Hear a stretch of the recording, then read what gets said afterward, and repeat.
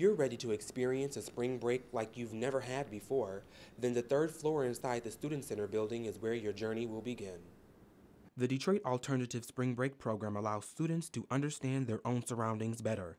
Localization is the key to realizing what great need Detroit has. The need for students who work, live, and go to school in the area to get involved hands-on and give back to the community.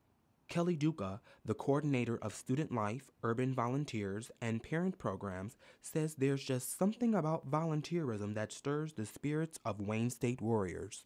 It doesn't matter what your background is or what you do or what your interests are, because you can all come together and you find this greater good that you're working for. Students have the opportunity to work in 4 different spectrums: education, art and culture, hunger and homelessness, and crime and blight. From soup kitchens to schools to homeless shelters to local landmarks, students get involved with it all to benefit those who are in need right here in our city. So what makes this program so different? Well, it was started right here on campus by a group of Wayne State warriors who were passionate about giving back and helping others in the community and experiencing the Motor City for themselves. The program seeks to build a deeper appreciation in Wayne State students for Detroit by educating them on the history of the city. Kelly says students leave the program with a positive and uplifting perspective about their surroundings, and she hopes they will pass it on to others.